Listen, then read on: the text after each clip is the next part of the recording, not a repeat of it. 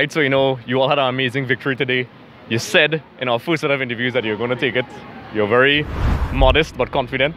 Now that you have the trophy, I can see the trophy here. I mean, there's lots of love here. I want to touch it if you don't mind. So, what are your general thoughts on the particular game today? Well, on the game today, I thought that, the girls came out and we stuck to our targets and we accomplished that, and that's what got us victorious at the end of the game.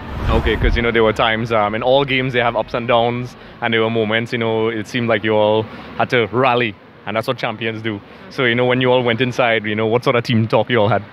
I just told them to relax yourself, focus on the field and not off the field. Yeah. Stay in the game, and that's exactly what they did. Spoken like a true captain. So, this is a groundbreaking tournament. It's the first of its kind here, for women as well. So as an ambassador of the game, I spoke to the others as well.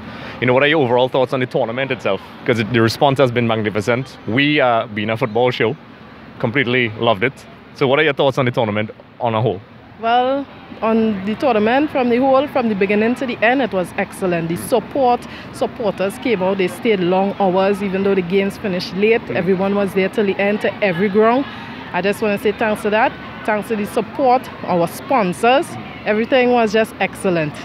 And the thing is, it's a testament to your leadership and your style when the opposing captain has kind words to say. She had nothing but praise for you. And I really admire that the class in which, they didn't win, but the respect that was given is very rare in sport today, and it's a testament to you and the other captains as well. So if you had to give a message out to the fans now, you won. She said she was going to win, folks. She won. She followed through on her word. There's no reason to ever doubt her ever again if it did. So, what do you have any message you want to send to your fans?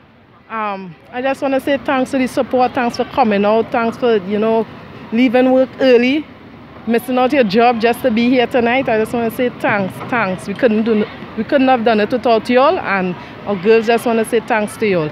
Okay, so congratulations once again. It's the first tournament of its kind. You all won it. I see you love this trophy so much. I just want to give it a quick touch again.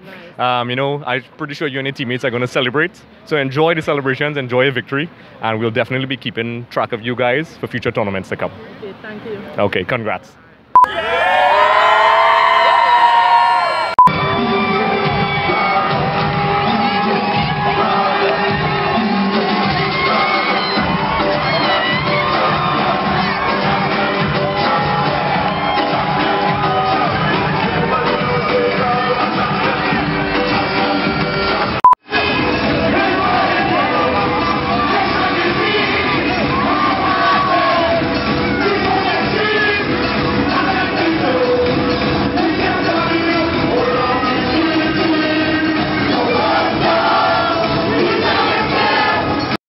So that wraps things up of this episode of Extra Time TV. Be sure to tune in next time and like and subscribe.